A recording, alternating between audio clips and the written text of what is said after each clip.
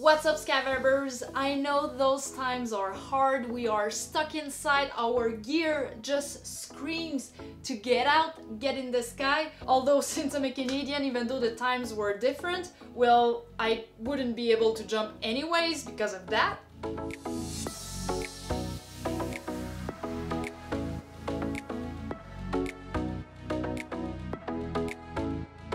But nowadays, skydivers are spending a lot of time online trying to find content and videos to watch and learn in order to improve their skydiving skills. And over the last days, there has been a lot of videos posted specifically about safety day content. And there's one that really stood out for me. So I wanted to discuss with you about that one video that was very interesting for me. Do you want to know which one it is? Well, keep on watching.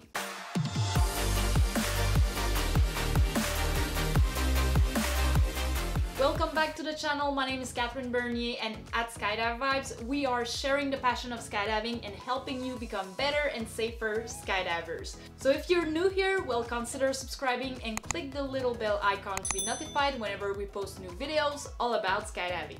So like I said, recently I did watch a lot of safety day videos online, and one really stood out for me, and it's the one of Dan Brodsky-Chenfeld. Hello everyone, Dan Brodsky-Chenfeld here, coming at you on Safety Day. Dan BC is a very experienced skydiver. He's been in the sport for many years. He has experienced a lot of different situations, some bad, some great, like world records. So he has a lot of experience to share, and it amazes me how much he's geared towards safety. And he starts by saying there's no such thing as a safe skydiver. There's only safe skydives. And this is gold, because whatever experience you have, however safe you can be as a skydiver, well, everything can still go wrong in a skydive, not related directly to you and what you do. He did share his skydive checklist to make sure that we are safe doing what we love most. And I must say that there's really one thing that really stood out for me, and I could summarize his whole video with one word. First, let me go through his checklist and let me know if you do find the one word that I'm referring to, alright? First, ask yourself, are you ready to skydive? How do you feel? Are you tired? Hangover? What about the weather? Are you comfortable with it? Second, stay within your comfort zone. So try to be in jumps that are your level of difficulty. Don't try to push yourself, because at some point you will endanger yourself and endanger everyone around you. Like Dan said, he's always ready to jump on a world record jump with 500 people on their belly, but he knows that he couldn't go on a four-way free fly formation because he would be a danger for everyone on the jump. And it's not about the jump number. Actually, for me, I realized that the jump number is not really synonym of experience. I think that also years in the sport matters, because season from season you're gonna have different weather type, different people on the drop zone, different environments. So even though you rush 500 jumps in a season, I wouldn't consider you as experimented than someone that have 3 years in the sport and 300 jump. What really matters in terms of experience is your awareness during a jump and also your decision-making capability. Third, gear checks. And for that, you also need to know your equipment very well. If you're not packing your own canopy during your jump day, well, you are giving less attention to your equipment. So for that matter, gear checks are even more important. And when you do your gear checks, you got to expect that someone did something to your equipment, and you gotta find what it is.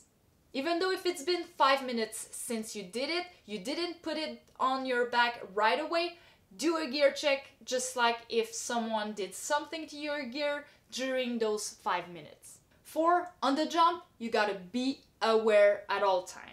And even though we plan everything before going on the jump, well, expect something to go wrong and be ready to adapt. At break-off, don't just turn yourself or throw yourself and track away the fastest you can.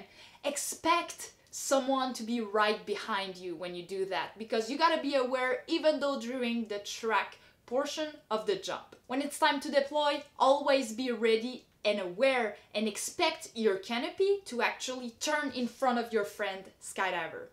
Fifth, talking about deployment and upcoming malfunctions, expect a malfunction on every jump. That really resonated with me because that's how Dan sees every jump. He's always saying, I'm gonna have a malfunction, so am I ready to react whatever malfunction can be? So go on a jump expecting that you're gonna have a malfunction and be ready for it. This way the skydive will get safer for you. And on a side note, he did talk about one particular malfunction where sometimes people are pulling too low, and when he asks them what happened, they're like, oh, I had a hard pull. A hard pull? Well, you got it out, right? And the guy say, yeah, it took me 3 times to pull. So in the end, that wasn't a malfunction, because a malfunction would have caused you to actually deploy your reserve canopy because you wouldn't have been able to pull your pilot chute. So if you were able on the 3rd time, Dan is saying like, you're not serious enough when it's time for you to pull. Again, you can expect a hard pull on every jump. So when it's time to deploy, pull as you mean it. It's actually the one thing that you gotta do to save your life on every jump. So pull like you want to save your life, like you mean it at first. There's not gonna be such thing as hard pull in the way that I just talked about. So are you starting to see a pattern and figuring out the one word that I want to share with you by the end of this video? If so, let me know in the comments right away. 7. When landing, be aware of people around you at all times. I know that many skydivers, when it's time to land, we are focused on our landing pattern, on our flare, so sometimes we're not giving enough attention to what's going on around us in the sky, what's going on with the other skydivers that are trying to land also. But we have to stay aware of people around us. We got to expect people to fly in front of us. We got to expect people to be behind us when we want to do a maneuver. So try to be aware of what's going on around you. If when you're landing there's too much traffic and you can't concentrate on your landing, well, why not choose another landing area? And maybe your canopy is flying too fast when it's time to land. Maybe you should fly a more docile canopy. As you're expecting people to fly in front of you when you're on your final leg, well, give yourself enough margin to adjust and react without endangering people behind you. So at every jump, expect someone to cut you and have a plan ready to react accordingly in a smooth manner. For that, you can use your base leg. That's why this leg is important to be long enough, and so this way you can adjust with the height you are at and what's happening in front of you, so you could delay your last turn or a turn faster if needed, but this would give you more room to react if something happens. 8. Once you landed on your feet and smoothly, expect that someone is about to land right on you. So when you expect that, what will be your first reaction? Turn around to see who's coming your way, and this way you can also leave room to people who are about to land in order to help them landing safe. Alright, so that was a quick rundown of his checklist. You can watch his full video by clicking right here. It's very interesting. But did you figure out the one word I talked about? Expect. Expectation.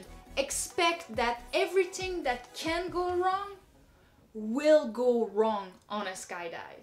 If you are ready and have a plan to everything that you expect to happen, you're gonna experience safe skydives every time. So that really resonated with me. So in everything you do, you just got to remember one thing to be safe. One thing. Expect. Alright? I'm doing my gear check. Oh, I expect that someone did something to my rig. oh, I expect that when I'm gonna land, I don't want to put myself in the corner because I expect that someone will come in front of me. So for that matter, I'm gonna leave myself more room during my landing. I'm gonna expect someone to be behind me when it's time to track. So how will I react? I'll just make sure that I'm turning around more smoothly and be aware of what's happening because I expect things to happen during my skydive.